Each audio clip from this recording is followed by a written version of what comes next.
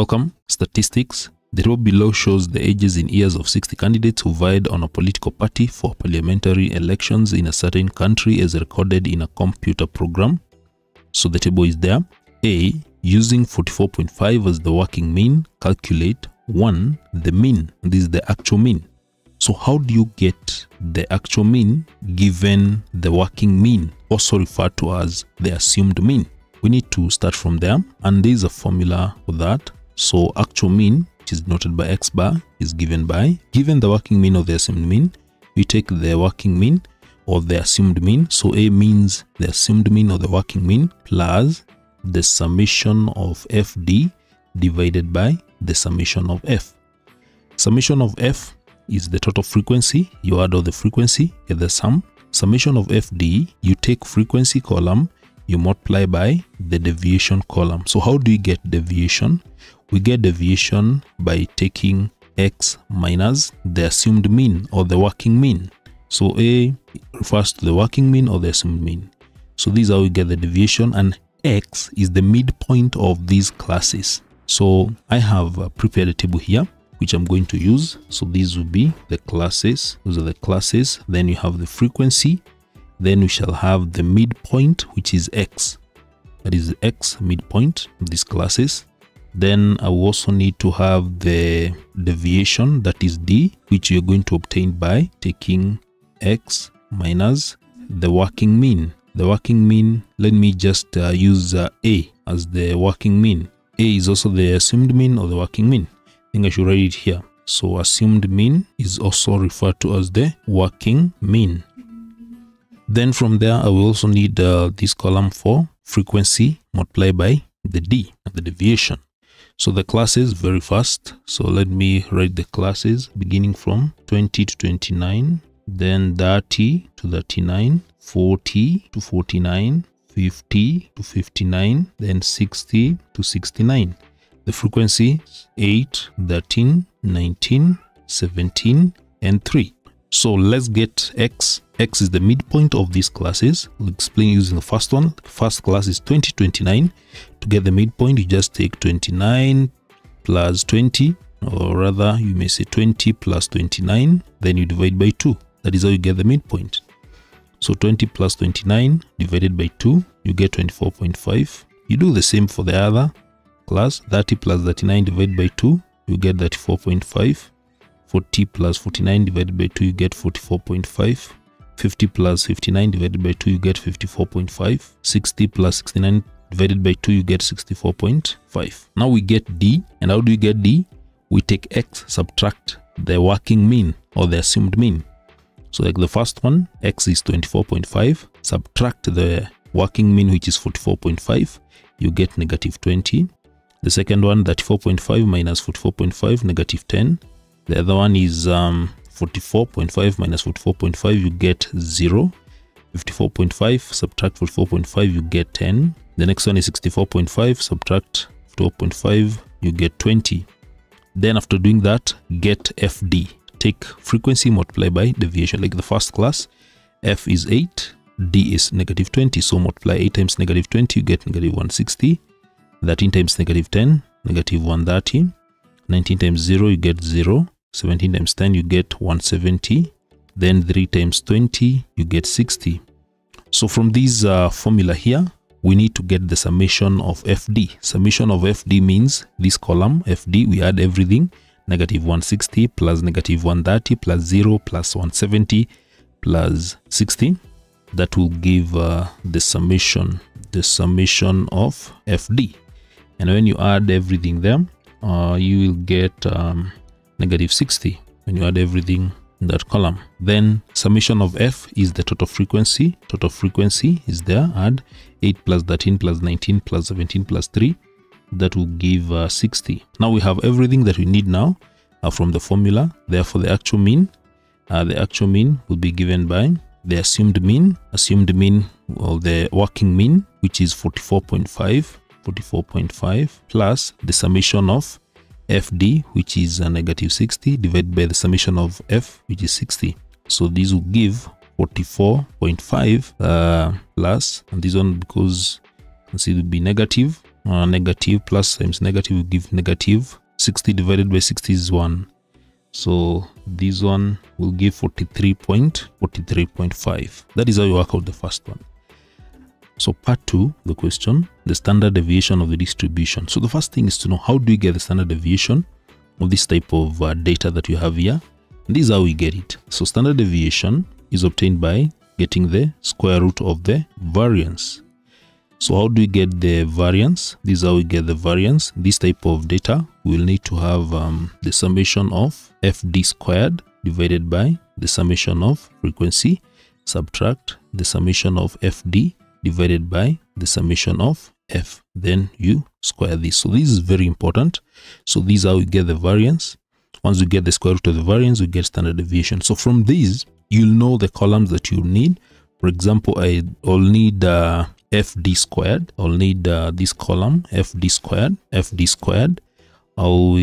that is the only column that I need to add from these, because summation of fd is there, summation of frequency is there. So let us prepare this column. The summation of fd squared. So we will need to square d. We can square d first. Let me first square d to make it easier. So we square d. So get d squared first. D is negative 20, the first one. So we square that, you get 400. The other one is negative 10. Square that, you get 100. The other one is 0. 10 squared is 100. 20 squared is 400. Then from there, we will now prepare this column fd squared. We take this column f, we multiply by d squared. So 8 times 400, you get that 200. Then 13 times 100, you get 1300. Then the other one will be 0, of course, because d squared is 0 here. Then the other one is 17 times 100, you get 1700. Then 3 times 400, you get 1200.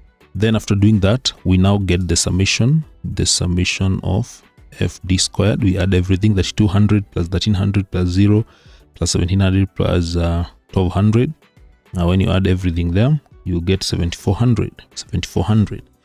Now having that, now we can put everything in this formula you have here. So standard deviation will be given by we get the summation of fd squared, which is 7400, divided by summation of f, which is 60. Then subtract summation of fd, we have already done that, which is negative 60. We have done this, negative 60 divided by 60. Then you square that. We had already got the summation. It is here, the summation of fd, which is negative 60, divided by summation of f. So you got that. So working everything here, we shall begin by working. Just use a calculator. 7400 divided by 60, subtract negative 60 squared, negative 60 divided by 60 squared. This will give 122.33. Then you're now getting the standard deviation by getting the square root of that. This is variance. 122.33 is the variance. So standard deviation is the square root of that, and this will give 11.06. So that is the standard deviation. Part B, the quartile deviation of the data. The quartile deviation of the data. So the first question is, how do you get quartile deviation of this kind of data, group data? This is how we get it. Quartile deviation, I will note this one by QD, is given by Q3 minus Q1 divided by 2. Quartile deviation is also referred to as semi-interquartile range. So this is how we get. We need to know what is Q1. Q1 is the lower quartile and Q3 is the upper quartile. So how do we get Q1? Q1 is the lower quartile. So we take 1/4, that is a quarter, multiply by, to get the position of Q1, multiply by total frequency, which is 60, and this will give us a 25th. This will be the 25th. No, it would be 25th. So 1/4 times 60. We'll get this one on which position? This will be 15th position. And then we have Q3. Q3 is the upper quartile. Upper quartile is 3/4 of the set of data. And this will give us 45th position. So how do we identify now the class where we have Q1? 15, we'll get this one from the cumulative frequency. So we'll need to have another column here known as the cumulative frequency, CF. So cumulative frequency is how we get it. The first frequency is 8. So we go adding. That is how we get cumulative frequency. 8 plus. The next one is 13. You get 8 plus 13, you get 21. 21 plus 19, you get 40. 40 plus 17, this will give 57. And 57 plus 3, you get 60. So that is how we add to get cumulative frequency. Now Q1, if you want to get the class where we have the lower quartile, we found that one will be the 15th position. So where do we have 15 in this cumulative frequency? Where is it located? 15 is in this class. This is where 15 lies. It is not in 8. The first is here. 15 is actually in the second class. That is 30 to 39. So 30 to 39. 30 to 39. Then 45th, that is the upper quartile. Upper quartile is 45th. 45th is in this class. 50 to 59. 50 to 59. Like that. 50 to 59. After getting that, there is a formula that you're going to use to get now the Q1. So Q1, this is how we get Q1. This is how we get Q1. We're going to use this formula, L plus N. This is a Q1, N divided by 4 minus CF divided by F, everything multiplied by I. This is the same formula that you're going to modify. It is the formula we use for the median that we modify to calculate Q1. So what is L? L refers to the lower class limit of this class that you found here in Q1. The lower class limit, you just subtract 0.5, and that is subtract 0.5. So we subtract 0.5 from 30. So 30 minus 0.5, you get 29.5. Then plus N divided by 4 is the total frequency, that is 60 divided by 4, which you got as 15. Then minus CF. CF is the cumulative frequency above that class. Cumulative frequency above that class is, see the class is here, 30 to 39. So the cumulative frequency above it is 8.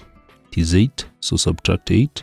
Then divided by F. F is the frequency of that class. Frequency of that class, which is 13. It is 13, like that. Then multiply by I. I'm using this formula. Very important to note that. I is the class size. How do you get the class size? We just take the upper class limit, 39.5 minus 29.5, and this will give 10. So that is how we will end up getting Q1, and you just use a calculator there and you work it out. So 20.5 plus 15 minus 8, this will give divided by 13. This one will give 34 point. This will give 34.885. 34.885. Then for Q3, do the same. L is the lower class limit of this class, which is a 50. So 50 subtract 0.5, you get 49.5 plus. Then now this one will not be N divided by 4 because it is the upper quartile. It is 3 quarters. 3 quarters multiplied by N. N is the total frequency. So this will be 45. 3 over 4 times 60 will be 45. Then minus CF, cumulative frequency above that class. The class is 50 to 59. Cumulative frequency above it is 40. As you can see, it is 40. Then divided by the frequency of that class. Frequency of that class is 17. 17. Then multiply by the class size, that is I. Class size is a 59.5. The upper class limit, subtract 49.5, you still give 10. So again, use a calculator to do that. 59.5 plus 45 minus 40 divided by 17. This will give 8 point. This will give 8 point. Is it really 8? No, it will give 8. So this will give 52. You give 52.441. 52.441. So now we have Q1 and Q3. So quartile deviation is therefore given by, or the semi-interquartile range, that is the other name. I'll write it here. Also referred to as semi-interquartile range. The other name for quartile deviation will be given by Q3. Q3, which is 52.441. Subtract Q1, which is 34.885. Then you divide that out by 2, and this will give 8.778. And that is how you're supposed to solve that question. Thank you.